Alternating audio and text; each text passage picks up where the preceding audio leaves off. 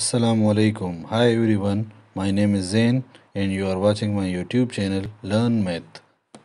In today's video, we are going to solve this question. The question is the difference between two numbers is 1550.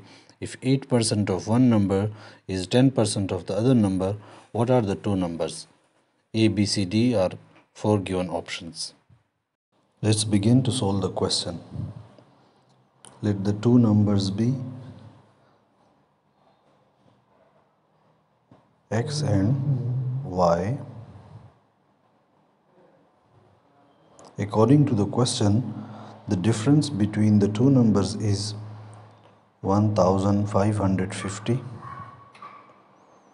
and 8% of one number is equal to 10% of the other number.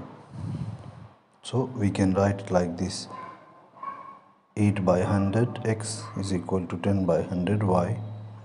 Now we can cancel 100 and divide both sides by 8, so we will get x is equal to 5 by 4 y. Now we will put this x is equal to 5 by 4 y in that equation. So 5 by 4 y minus y is equal to 1550. Now we will subtract y from 5 by 4y, so we will get y by 4 is equal to 1550. We will multiply for both sides, so y is equal to